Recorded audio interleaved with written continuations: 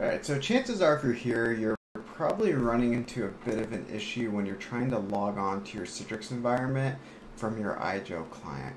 And just to show you what I'm talking about, you're probably seeing this error in that you're receiving some type of server certificate error, and literally it says, have you installed your root certificate? So you might be asking yourself, well, why am I seeing this? And really, it's exactly as it sounds, right? You need to upload your root, your intermediate, and your wildcard cert for your internal StoreFront environment. Because the IGEL clients, by default, doesn't use your certificate authority, and they don't have that built into their OS. So we need to add that manually. So to do that, we need access to the IGEL Universal Management Suite. So if you don't have this, that's going to be your first step. You need to get this spun up, you need to install it, and you need to have this UMS server to be able to do what we're about to show you.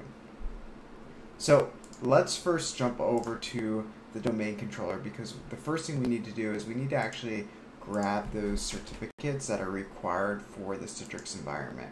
So I mentioned before we need a root certificate, intermediate certificate from that certificate authority, as well as a wildcard cert.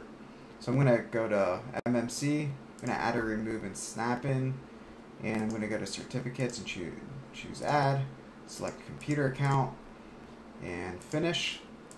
Hit OK here. Let's go ahead and expand that, and I'll make this full screen just to make it a little bit easier to see.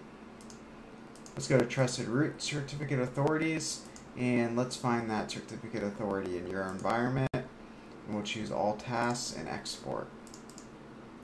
So we want to choose base 64. That's very important. That's a format that IGEL is looking for, from what I've been told, at least from various IGEL sales engineers.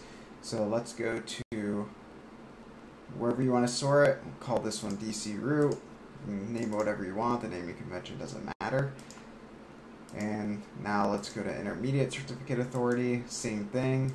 Properties. Oh, not properties. All tasks. Export. Choose next. Base 64.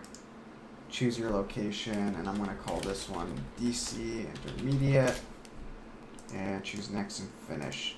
Now I'm going to go grab that wildcard certificate that's located on my StoreFront server, and I already have MMC opened here. The difference being is this is going to be under personal rather than root and intermediate.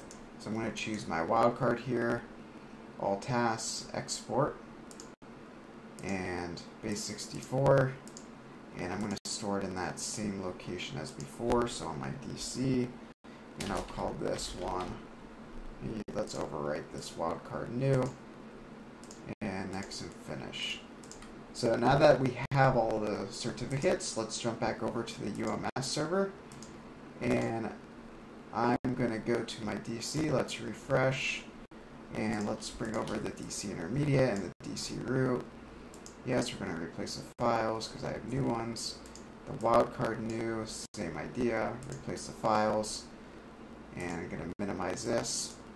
Alright, so now we have all the files on the UMS server. Now we need to upload these files into the UMS. So to do that, you go down to Files, you choose New File, and you're going to browse to your certificate, so it doesn't matter which order. I'll start top to bottom. So I'll choose intermediate. And for the classification, we want to choose common certificate, all purpose. That way we don't have to worry about what it is. Oh, it looks like I already have one there, so it's giving me an issue, so that's fine. Let's go to the next one. Let's choose DC root. Same idea, common certificate. That one added just fine. New file, wildcard new, common certificate.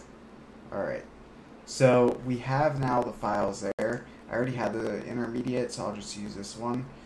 And now that we have it there, we actually need to assign it to that client, to that desktop. So this is my object here. And to assign it, it's very easy. Just drag and drop. I'm going to apply the updates immediately so I don't have to reboot it. Choose the intermediate there as well. And let's move over that wildcard. So now all of them are added. You'll see them here. there's assigned certificates on the right there to the object. So now if we go back to the client, we can apply the changes immediately.